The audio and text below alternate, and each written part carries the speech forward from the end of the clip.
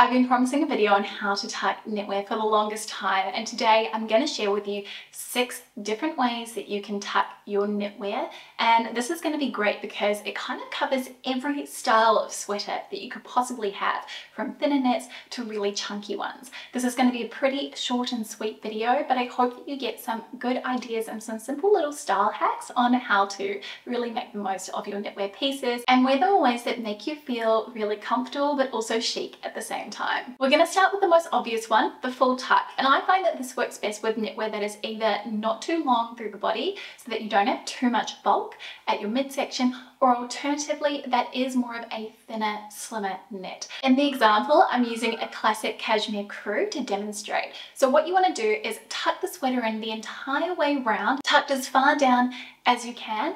Then you're going to grasp your sleeves and you are going to extend your arms upward, and this will gently tug the fabric out of your waistband. And what I find this does is create the perfect slouchy tuck. Not too much fabric sitting over the waistband, but it's enough to give you a little bit of balance and proportion. The second most obvious way to tuck your knitwear would be to do a half or a French tuck. So this is where you have half of the knit tucked in the front, but then it's loose at the back. And the best way to do this is to grab the front section of your knit and slide it into the top of your waistband. If you're wearing a chunkier sweater, you want to be mindful of how much fabric you're actually inserting here, because you can get a slightly unflattering amount of bulk if you're not careful. We don't want to tuck the knit in too much either for the same reason.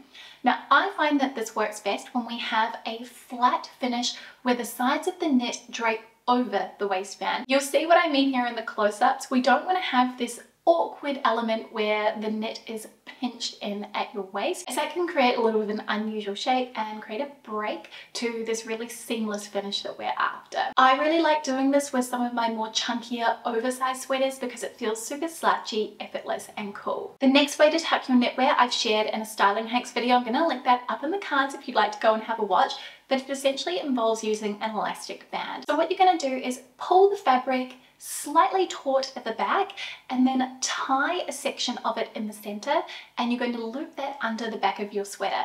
Now, personally, I find that this works best if you're not tying it too tight, because then you don't have much fabric to play with in order to create that nice amount of volume around the waist. Then finesse at the front, tucking the fabric under, and then you can also pop a little bit of that fabric into your waistband as well if you want to create that slightly French tuck look. I think that this is really visually interesting as it creates this kind of cocooned element, especially with the way that the knit falls and drapes at the back. You can use this styling trick a few different ways. One of my other favorite ways to do this is to actually tie a knot on the side at the front and tuck that under, which creates a really interesting draped pinched effect at the front.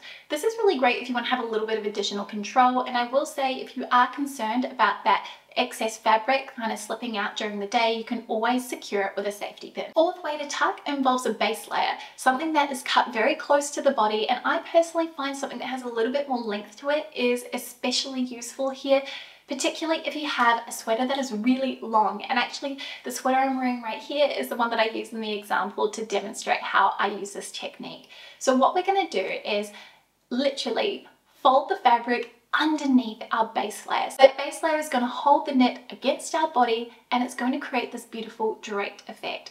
This is going to require some finessing, especially if your knit is particularly long like mine is, but you can really adjust the way that this looks. And a great one about this is that it really doesn't require any alterations throughout the day. You don't have to fuss with it all throughout the day because it should stay put as long as you're wearing the right base layer.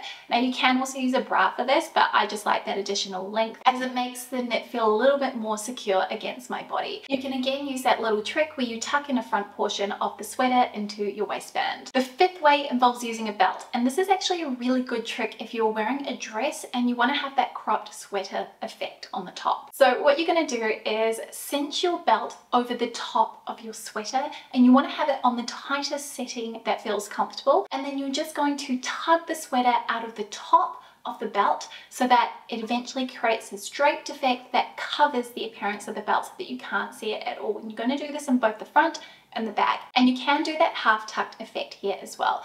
Another way that you can use the belt is actually to tuck your knitwear underneath it, using a similar technique to the previous tucking method. Finally, we've got the crossover tuck, and for me, this is for the girl who really wants to add in some drama with the way that her sweater looks. And this particular tuck you'll have to readjust every time you go to the bathroom, but I think it looks really chic and stylish. So what you're going to do is you're going to grab two sections at the front of your sweater. I suggest not doing too far apart because then you end up creating too much tension at the back and you don't have any of that nice sort of volume or proportion around your waist, which I think we're kind of looking for when we are tucking our knitwear. And you're going to cross them over and then you're just going to tuck that front section into your waistband. Now again, you can use safety pins if you want to fasten this so that you've got kind of that perfect little amount of balance here, and then we'll just tuck under our knit at the back so it has that lovely little draped semi-tucked effect. And that is the final way that you can tuck your knitwear. So those are all of my styling secrets to nailing the perfect sweater tuck. I really hope that you found this video helpful. Don't forget that I do offer one-on-one personal styling sessions, which is great if you want some more unique, tailored advice that is personal to you, and I can conduct these virtually or in person if you're based here in Sydney. I will have that link down in the description box below if you want to find out a little bit more. But thank you so much for being here, for spending a little bit of your day with me. If you're new and you want to subscribe, I would love to have you back for more styling advice and outfit ideas, and I will see you very soon with a brand new video. Thanks for watching. Bye!